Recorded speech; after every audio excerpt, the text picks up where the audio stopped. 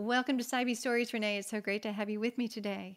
Oh, thank you. I'm so glad to be here. I appreciate you very much. Wonderful. As we're getting started, Renee, I'd love for the listeners to know a little bit about who you are. Could you introduce yourself for us? Yes, I will. Thank you.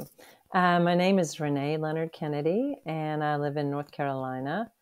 I've lived south, I think, all my life, and I've was born and raised in Virginia, Tennessee, and I migrated to Tallahassee, Florida, then Miami, and then came back to North Carolina. And that this is where I'm home at.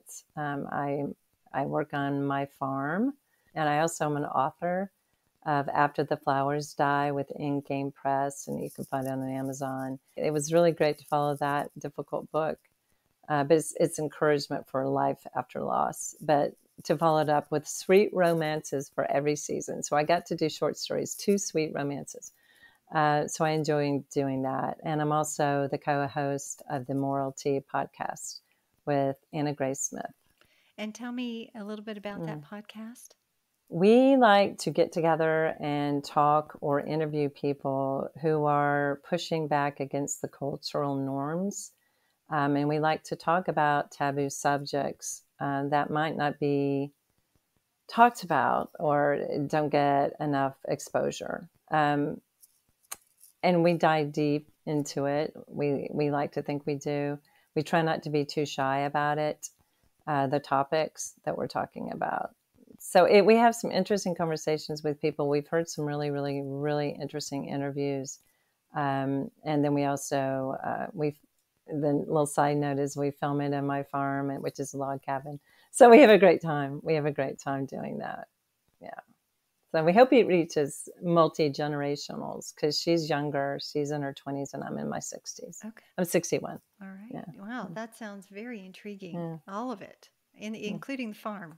So, yes. yeah. I thought that it would be a little slower at 61. It isn't. You know what I mean? You've seen that, right? Right. Life is just ramping up. That paints a really wonderful picture of who you are right now. Well, let's get back into your life then. Let's start in your childhood. Right. And to get an idea of how you grew up and how your beliefs developed towards God or not. Why don't you introduce us to your where you were born and your family of origin, and what was that like in terms of church or religion or God, or was any of that in your life at all?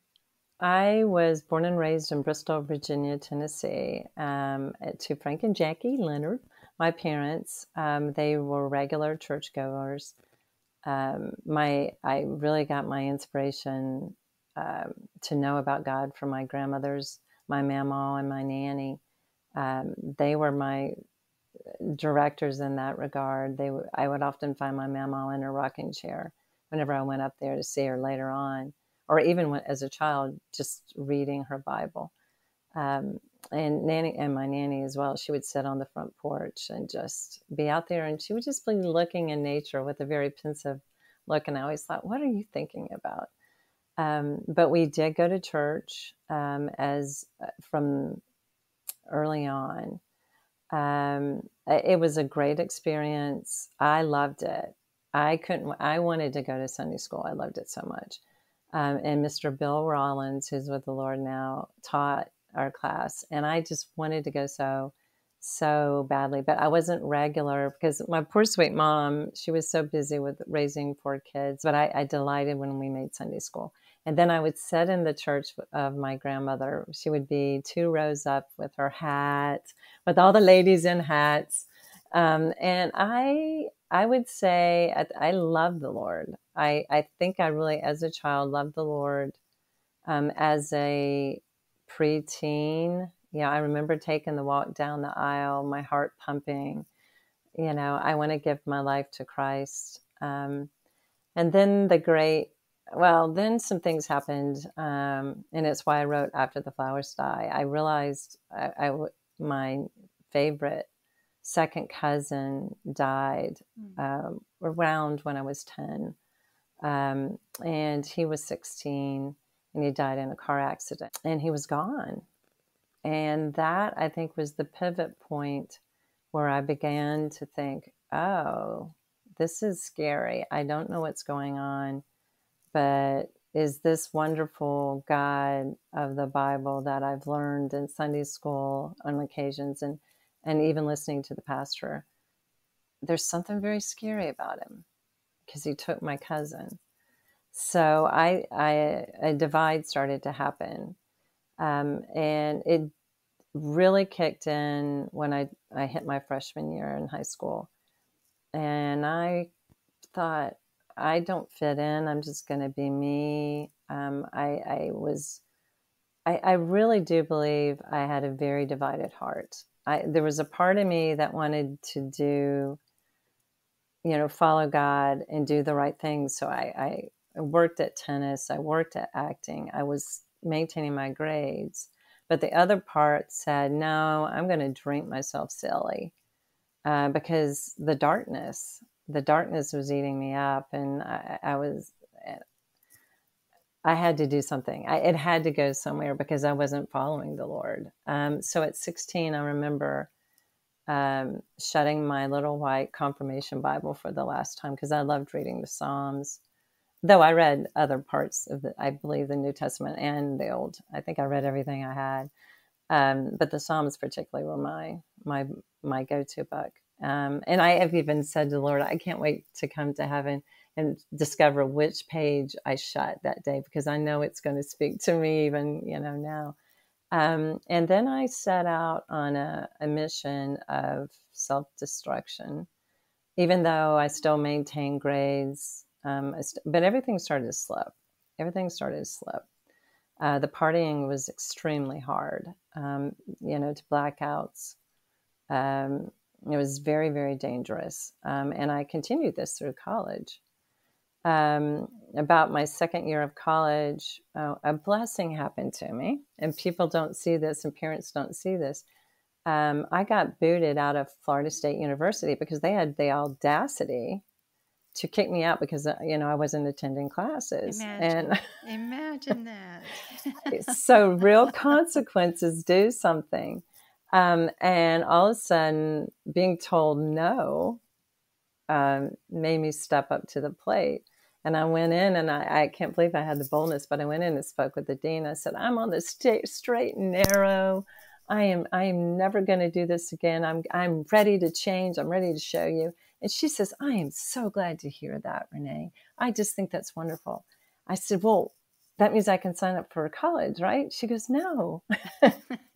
And she says, what I want you to do is go to Tallahassee Community College. And you show me that you get your AA. And I don't want you fooling around. I don't want you bringing me C's and D's. Get me some A's and B's.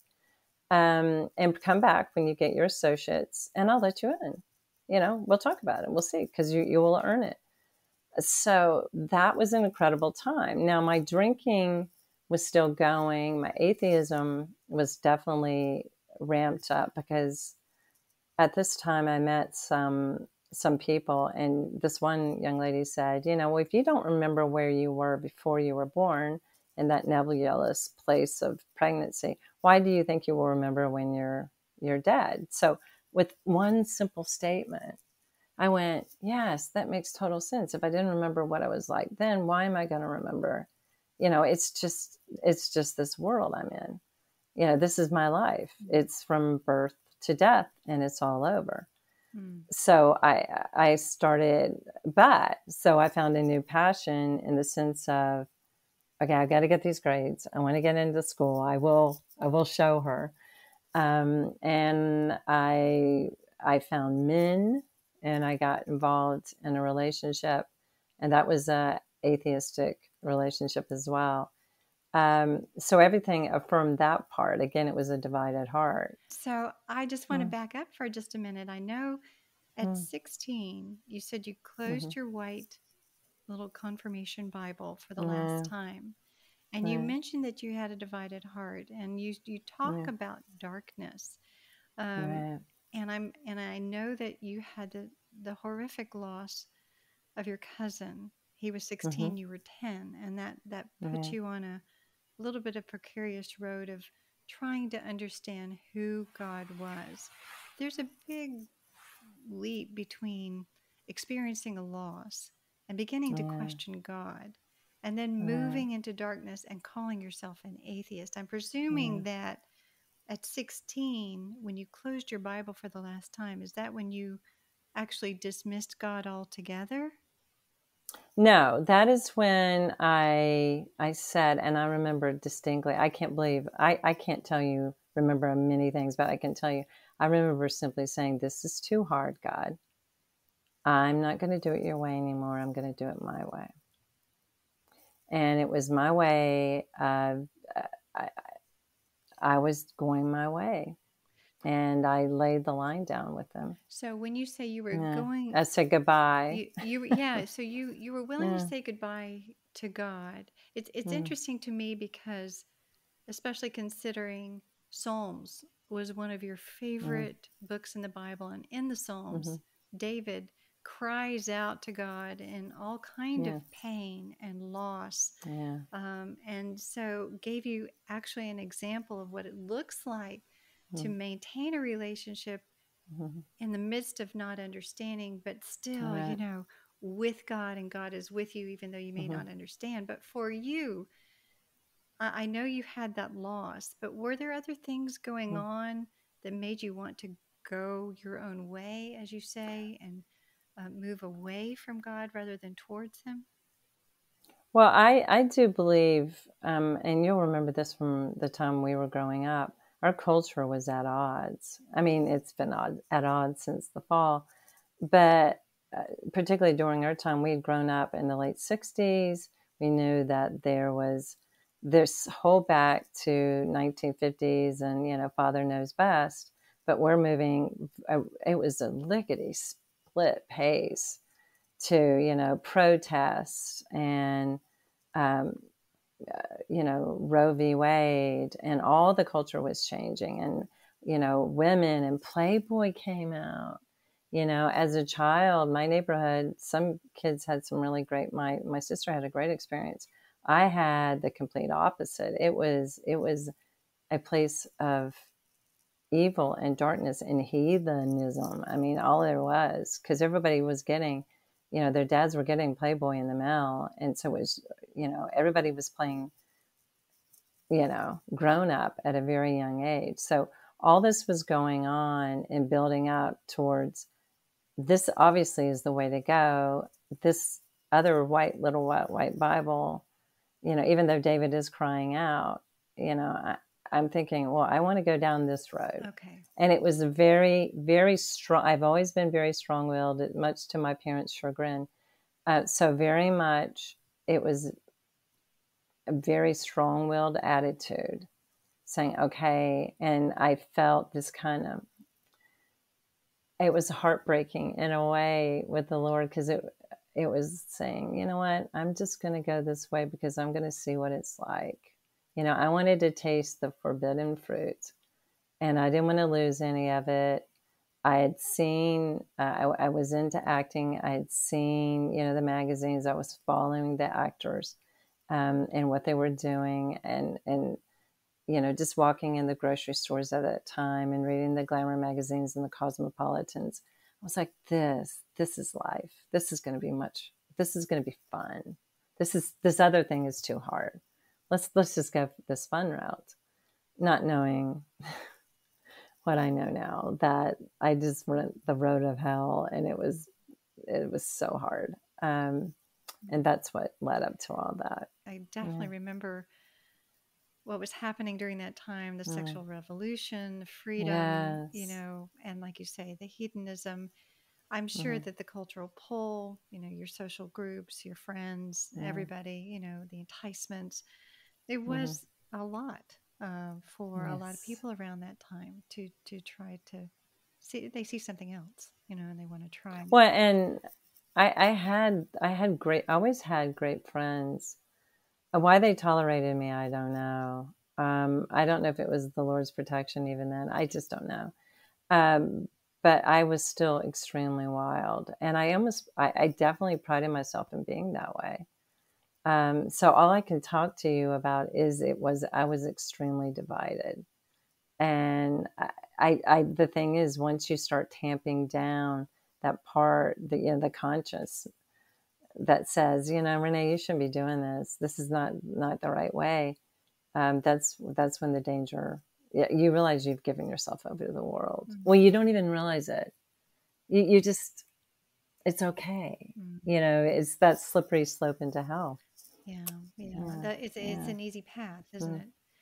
It is Path very of easy. least resistance, let's just say. Yes. But Yeah. and again, as you described your story, you were moving definitely in that direction, and it was affecting your life and the way that you were not only treating yourself but treating your obligations like school or whatnot. But through that, you also called yourself an atheist. Now, there's a difference between kind of being a lapsed Christian, if you will, and just kind of going your own way, and then rejecting God altogether, and Right. identifying as an atheist. Right. What informed that, or was that a conscious thing that you were doing? After that talk with the young lady about, that's when all of a sudden I started forming my atheism. And when she said, well, if you don't believe it, and then I got to thinking, I started thinking deeper, but it haunted me at night because I knew death was real.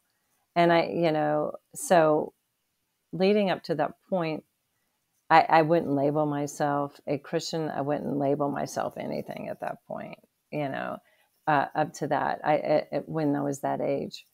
But the further I got, the more unrealistic God seemed to me. I was a very lazy atheist. And I basically, there was no room for God.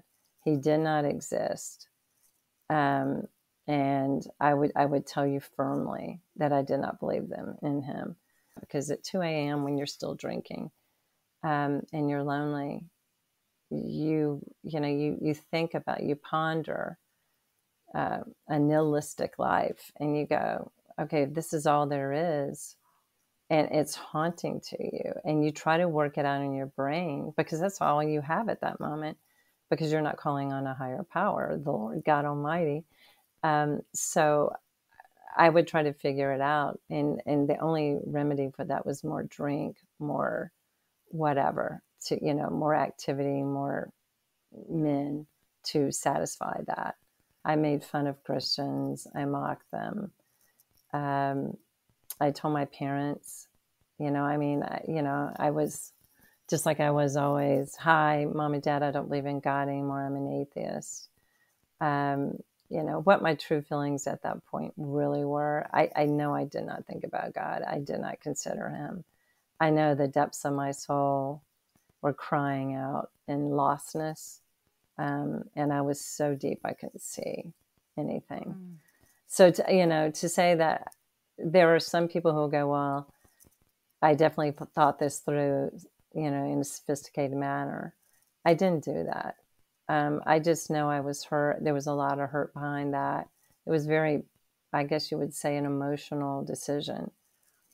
But I was very, very cold-hearted about it. Did any of your family or Christians in your life try to talk with you about God or your belief or any of that? Did you even entertain conversation in that regard, or was it just something that was completely off the table? My brother Roger, he's my older brother, has always been deeply a deep Christian and wanted to read, and find and discover, and he still does to this day.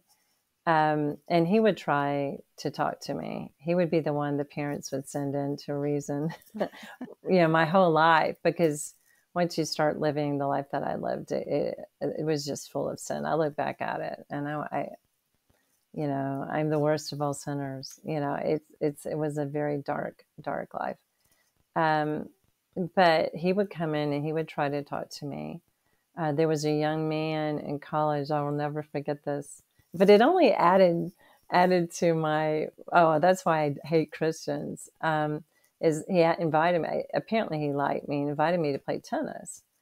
And I loved beating up boys on tennis court. I just loved winning.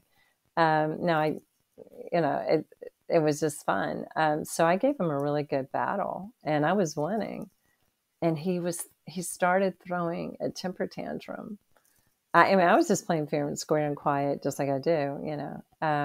But he started, not temper tantrum, but he was just really mumbling to himself, and he was, you know, you could just, his displeasure was rolling out of his body and onto the racket. Yes. Yeah, yeah. And I'm looking at it, and I'm going, okay, he's identified himself as a Christian to me, and he's like, if that's what a Christian looks like on the tennis court, I really don't want to have anything to do with him. Right. And so at that point, I was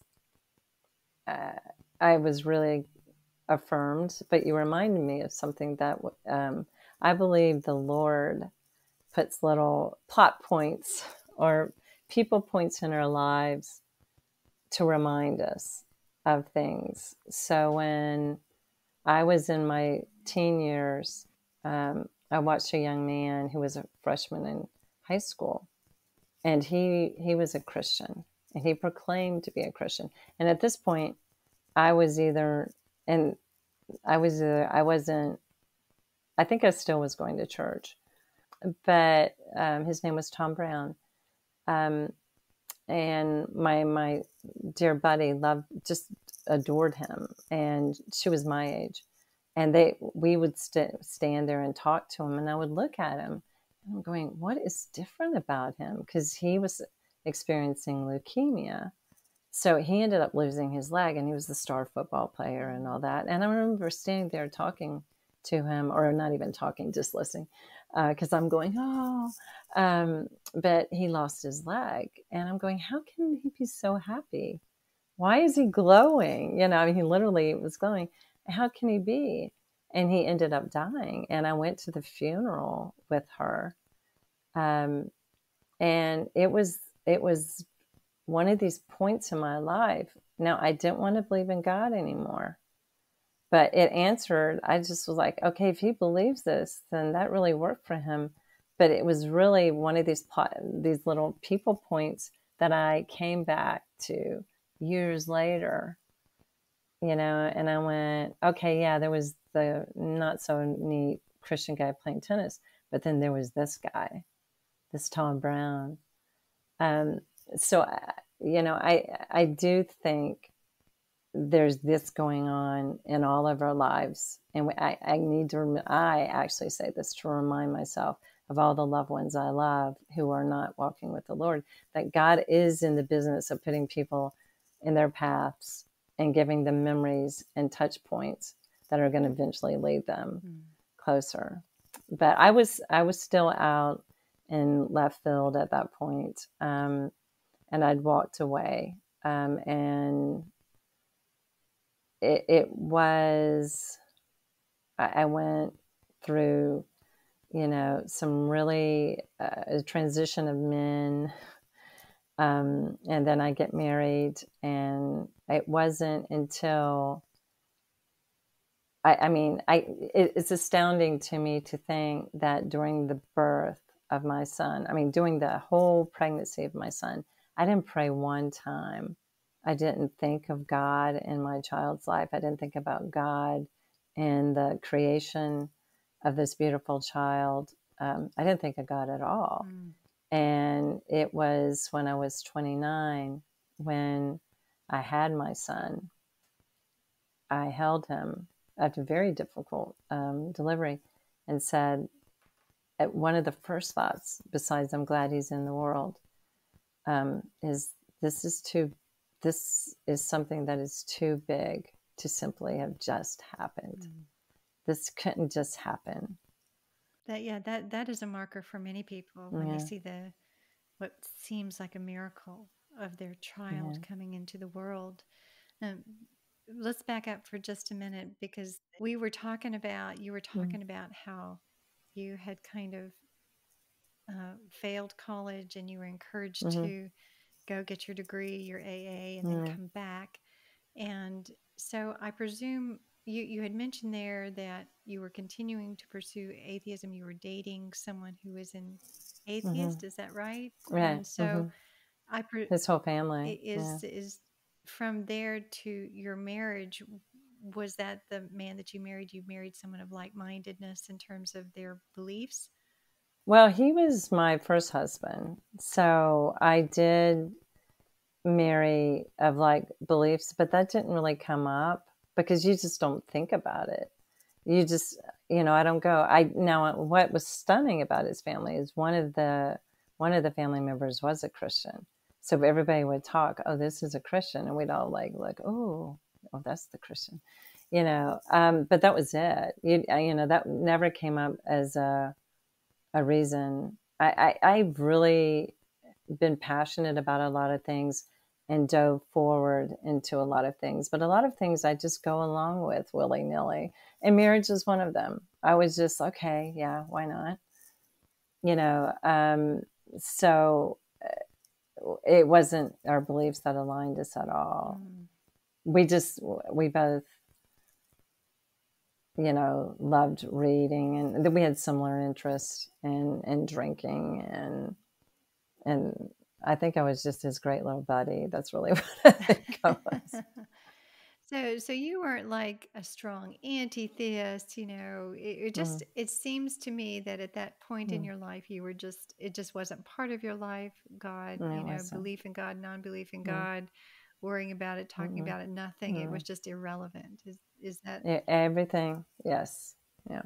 But if you'd asked me, I would say I'm an atheist because I don't think of God. I didn't think about his presence. He was non-existent to me. Right. Just a non-issue. Right. Right. Yeah. But then that the birth of your child, did it cause you to think, okay, maybe there is something more, maybe there is a God, or maybe there's something other than that I should consider? It did. It was just too special and too deep, and for somebody who likes to learn things, too biologically incredible. And I can't believe I went a whole 9 months without thinking of the biology, even though I read what to expect when you're expecting. I knew what size, this little baby was. But that's all I thought about was that part, not even the science of it, just the book of it. And so the moment I had him, that was like, besides who's in the world, is this is too big. This is too big to have just happened by two people, and it's too incredible. And that opened me up to start pondering about the Lord. I had a lot on my hands as I was raising stepkids and a new baby and helping with the business. And by this time I was with my second husband. I had done a lot of work and, very few years with men. But so my time was, I was exhausted. So I didn't spend a whole lot of time thinking about the Lord. But then a funny thing happened in that time period. My mother-in-law asked me to take my stepchildren to church because they were Bible-believing people. And I wanted to be a good, daughter-in-law. So I looked at her and I go, okay, and I wasn't scared of the church in that sense because I grew up, so I knew what I believed. I didn't believe in God. And I thought, what's it going to hurt? She asked me to do this for them. I'll do it.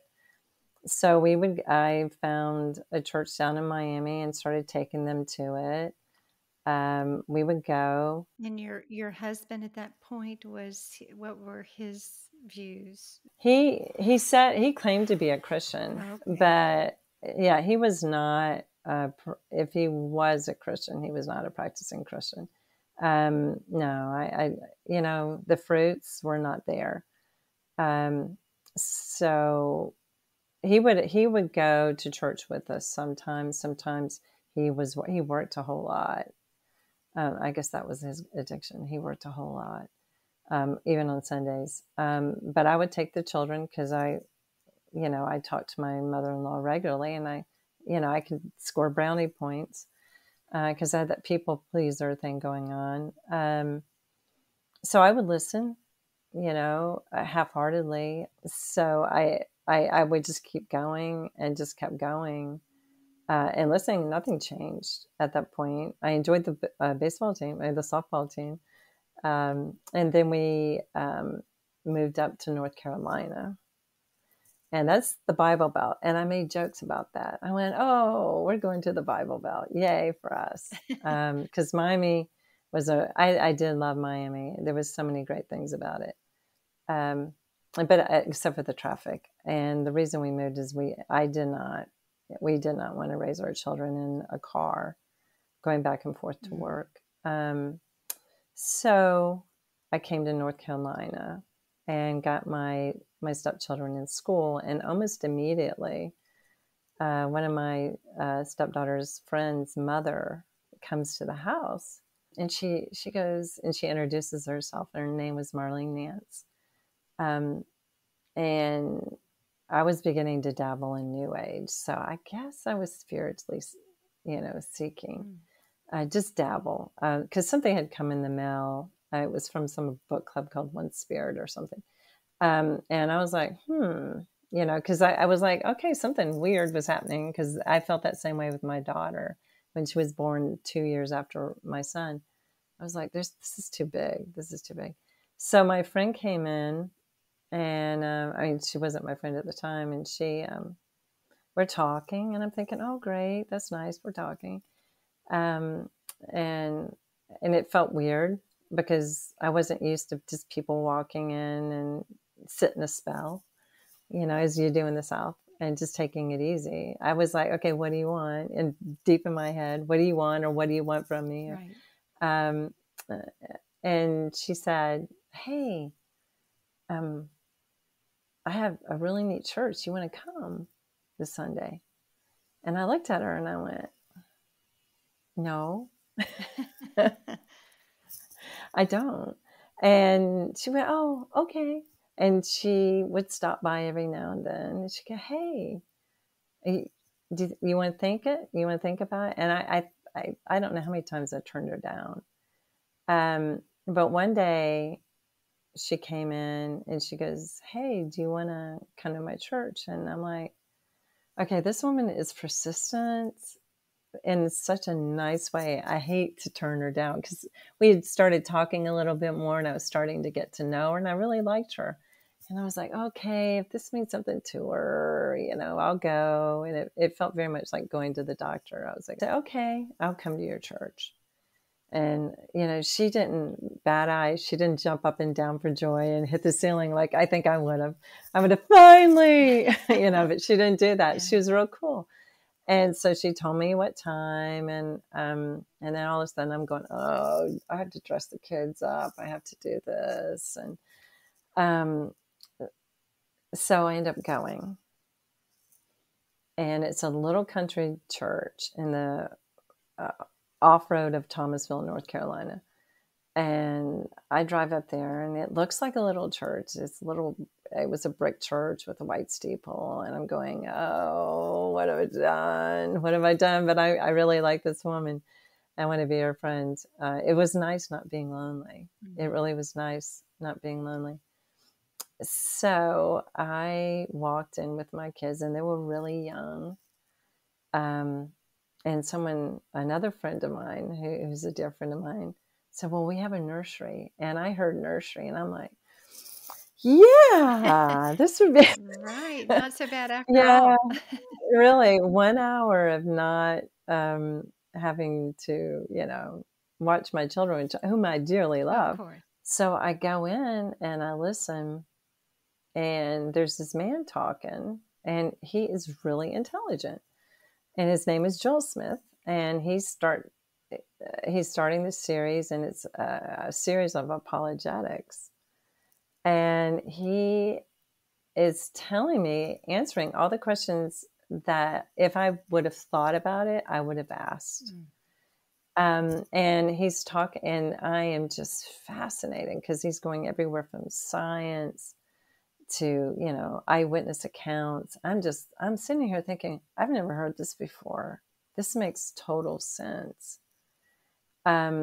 But he got to creation and, no evolution or something like that. I forget what it was, something on creation. And I go, I just don't really believe that. And it was at the end of the day. This was like the second day I'd come. No, it was the first day I came. And I get at the end of it and I'm like, that was really fascinating. I'm not sure I believe all of it. So I go to him and I go, I really don't, I get some of this. I don't believe most of it. And I'm not really sure about it. And he just looks at me. He goes, okay. He says, hey, I'll see you next week.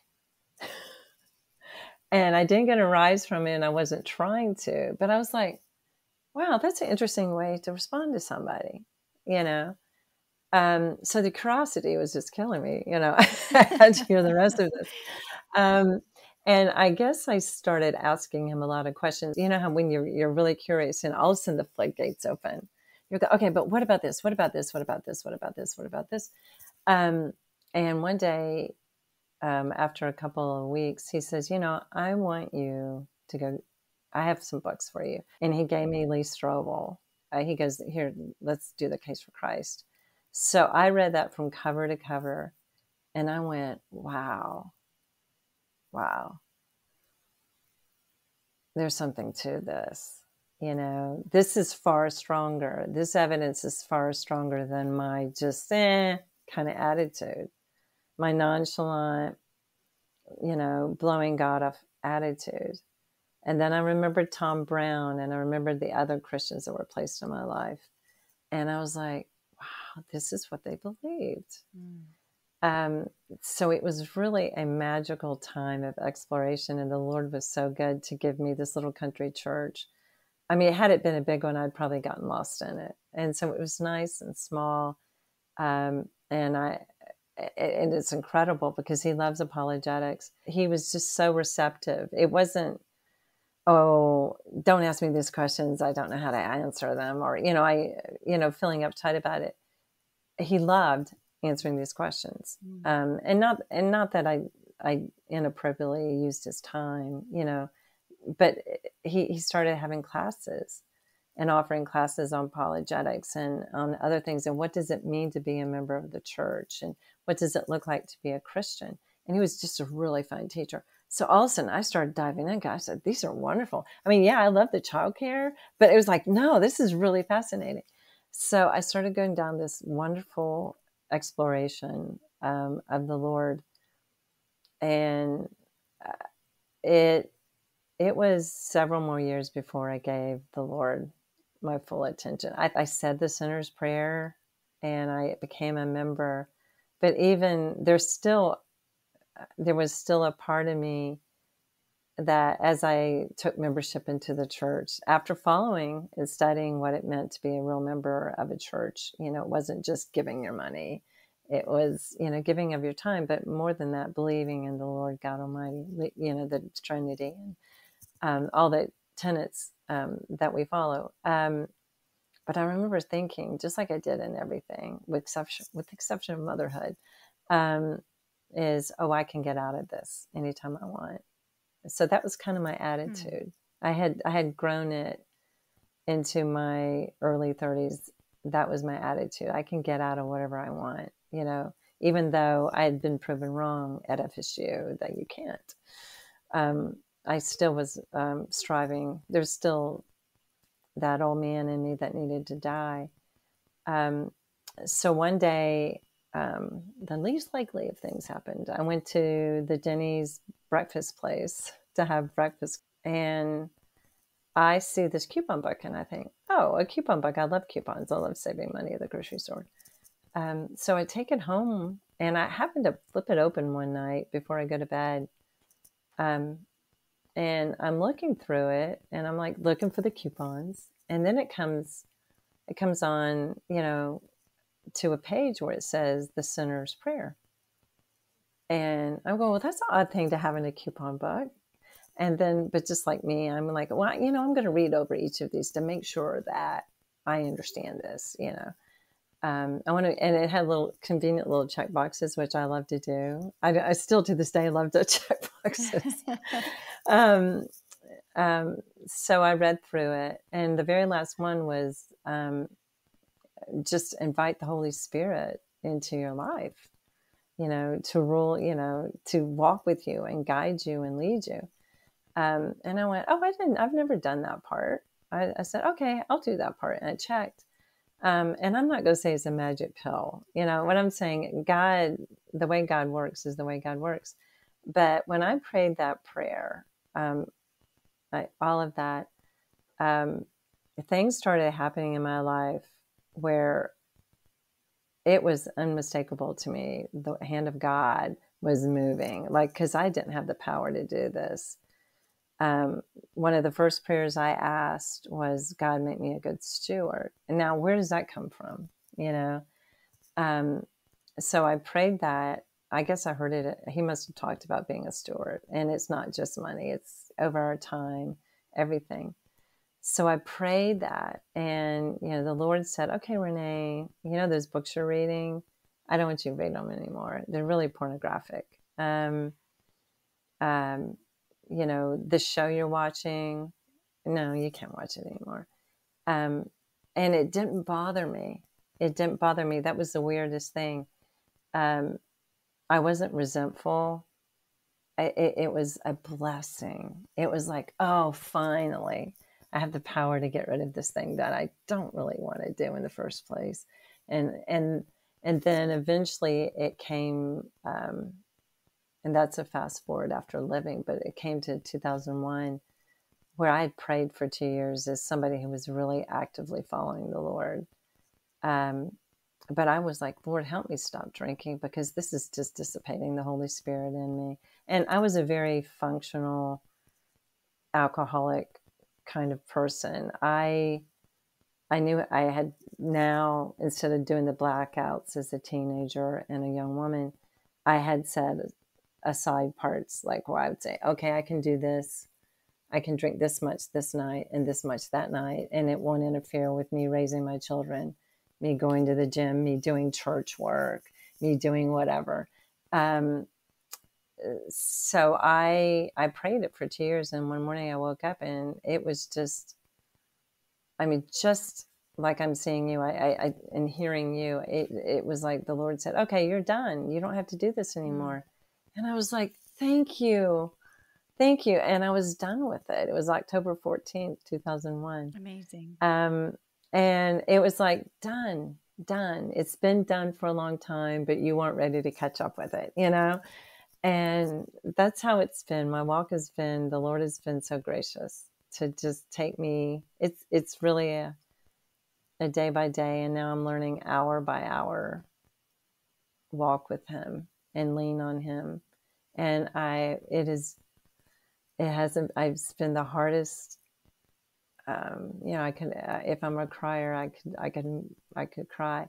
It's been the hardest years since 2018 and my dad's death. And then my mom's, it's 2016 with my dad, and then my mom. And then a tree almost fell on me in 2019 and killed me. And then 2020 happened, and some things in my then marriage that were horrific. But he's been there the whole time, even up to the point that I'm going to a mission trip in the Ukraine this Saturday with my daughter. Now I am getting emotional. How about that? And I'm going, and I kept saying to the Lord, I don't want to race through these days getting there, and uptightness and worry. And I've had worry, but I said I really want to lean on you. I really want to see the moments of you in there, and this is one of them. And it was almost like, you are leaning on me, sweetheart. You're leaning on me, not just to get through this trip, and not just to do your 5 days of teaching, and then your 2 days of travel, and your 1 day in Budapest.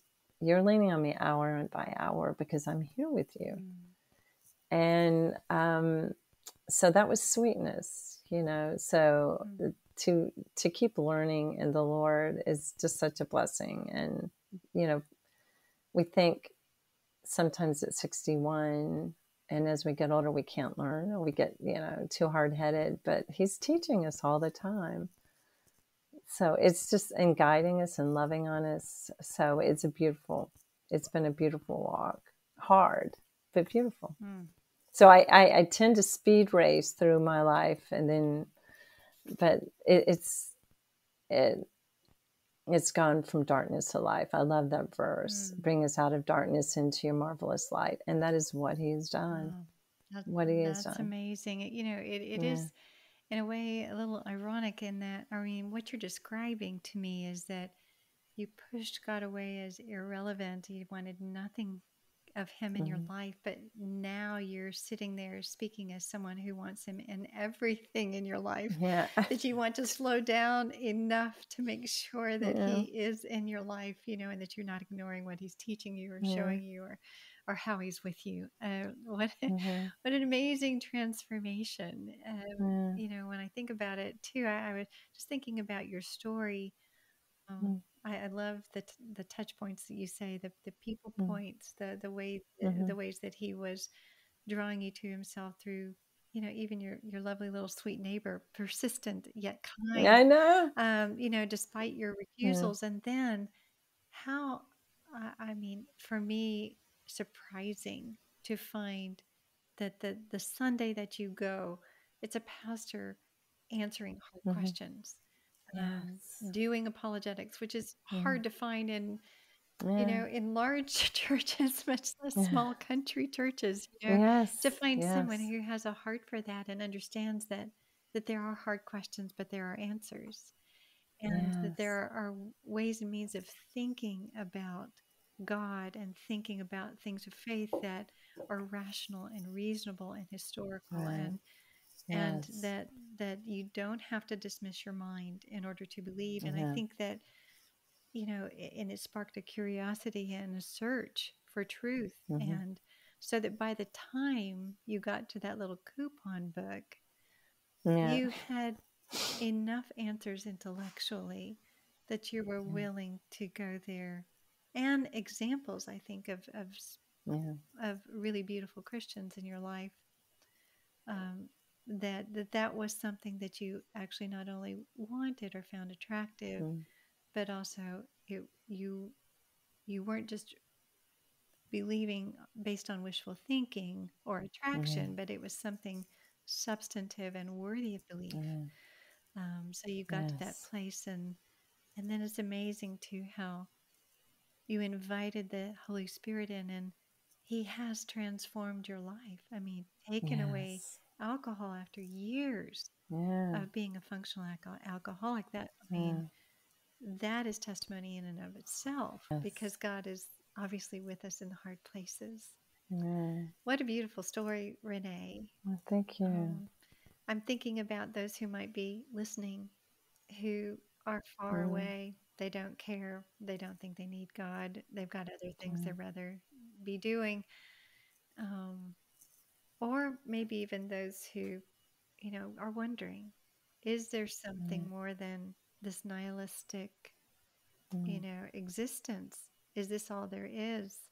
I mean, you have so many, you are in so many different places in your life. But I think you can relate to those who don't believe in so many different ways. If someone is interested in actually trying to seek or find what you have found, the person of God, in such an intimate way, what would you recommend for them? How can they take a step forward? I would take a walk outside in a beautiful place and look around, and study something you haven't seen, and maybe ask for eyes that can see and ears that can hear. And just for a moment, open your heart posture and just look at the beauty about you and wonder, what if there is something deeper? What if there is something bigger? And then I would, if you're a reader, I would check out Lee Strobel's book, The Case for Christ. J. Warner Wallace is awesome. If you're into the CSI, kind of things. He's great to listen to as well. There's so many people. Alex McFarland is wonderful. He's a neighbor of mine in Pleasant Garden.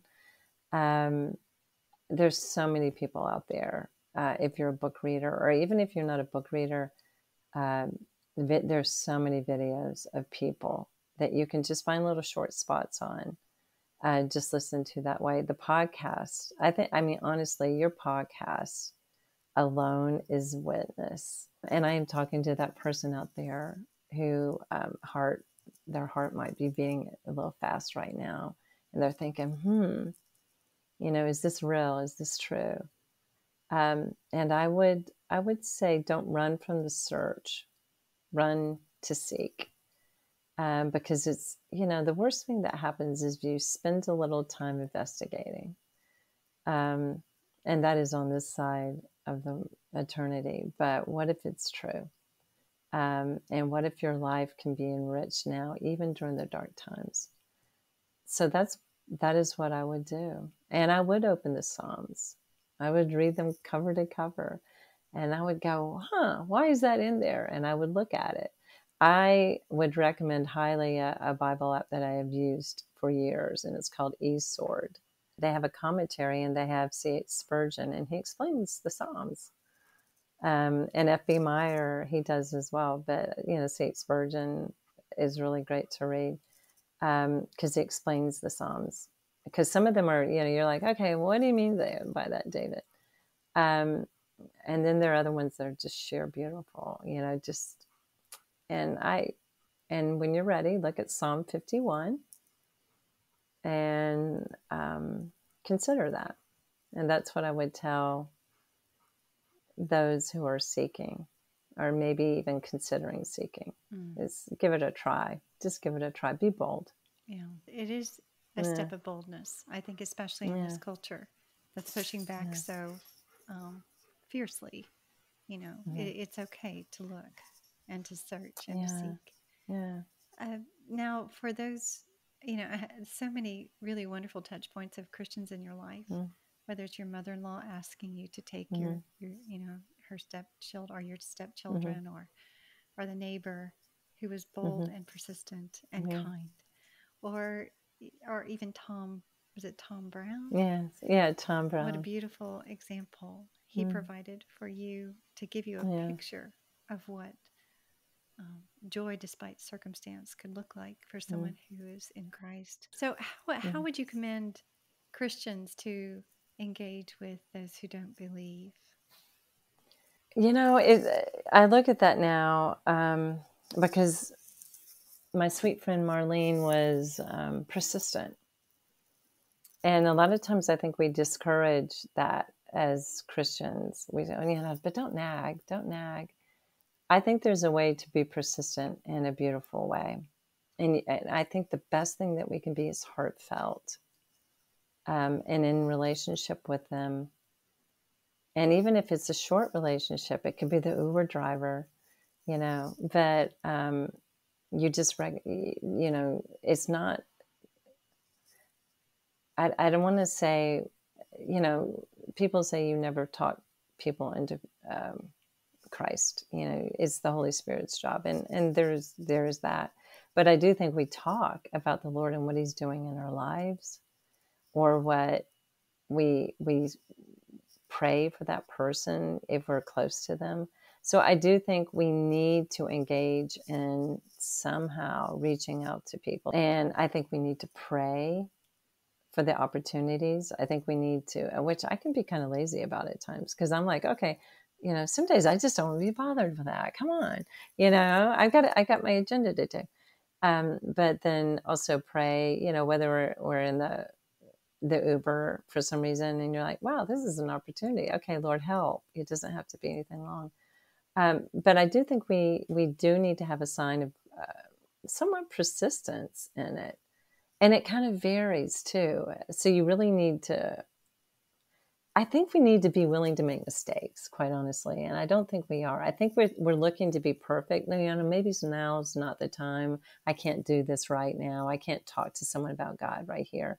I can't mention my belief in God. I think we need to be bold and a little less worried of what people think of us, and a little less worried what we think about the way we do things. And you know what? It's going to feel like failure. I don't know about you, but I have tried to share my faith before with people, and it has crashed and burned. It to me, it felt like a muddy mess. But I had prayed before it. I'd asked the Lord to help me. How do I know that that wasn't what that person needed, was that muddy mess? You know, who am I to say? So I think that we just need to be a little more obedient in that. And people, that's a bad word now. You know, you can't say obedient, but we need it. So I think we need to just step up to the plate and not worry as much and just be us. Does that make sense? Oh, it makes total sense. Total sense. Oh, what wise counsel, truly. Renee, your story and your wisdom are so rich and so deep and meaningful for, I'm sure, everyone who's listening. When I think of your story too, I think of not only did God provide pointers in your life to Him, but even though there were some places where you didn't want to see them or you didn't follow the direction of the pointer to the source, there was a time in your life where you were willing to see the pointers for what they were. You were open enough to pursue, and look what you found. An amazing life, an amazing faith, a bold and courageous faith that you want others to know. And I am so inspired by that. And I think we can all learn from you to be open to wherever the Lord is teaching us, is pushing us, is, wanting us to be bold, to wanting us to learn, to grow, to sit with Him anyway. But it was because of your openness, your willingness, that you now find yourself where you are, filled with the Spirit of God. So amen. I love the Lord. Yeah, it's obvious. It's obvious. So well, but it's obvious in you, and I feel like we're having church right now. Our hearts, yes, and amen. Yes, absolutely. So thank you so much, Renee, for coming and sharing this bit of yourself, so that others can find God the way that you have. Well, thank you for what you do, because you are a testimony. Thank you so much. You're so welcome.